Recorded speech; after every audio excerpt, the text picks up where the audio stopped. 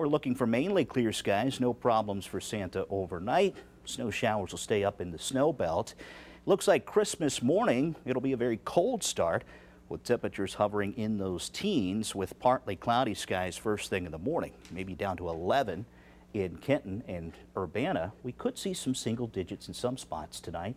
Mid-teens as you head down toward Logan and Chillicothe. Now, as we head into Christmas Day, there's a little weak system moving by. A slight chance for some snow flurries in the afternoon. I think the best chances will be north of Columbus, but at least a slight chance. If we get those, not going to be any accumulation with it, but it'd be nice to have a few flurries flying around on Christmas. 31 the expected high, so a little bit warmer than we were today. 27 Bucyrus and Marion, about 29 Mount Vernon, low to mid 30s as you head south. Now, as we head into the day after Christmas, maybe a little bit better chance for some scattered snow showers. Again, best chances for accumulating snow will stay northeast of us.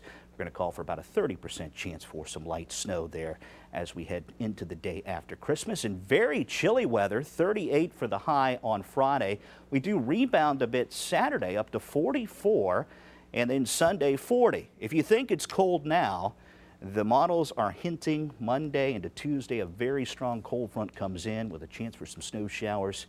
We may be a little conservative there, but 16 for a high Tuesday. It gets very, very cold next week. So write that on the calendar. It is going to be January. That's New Year's Eve there, Tuesday.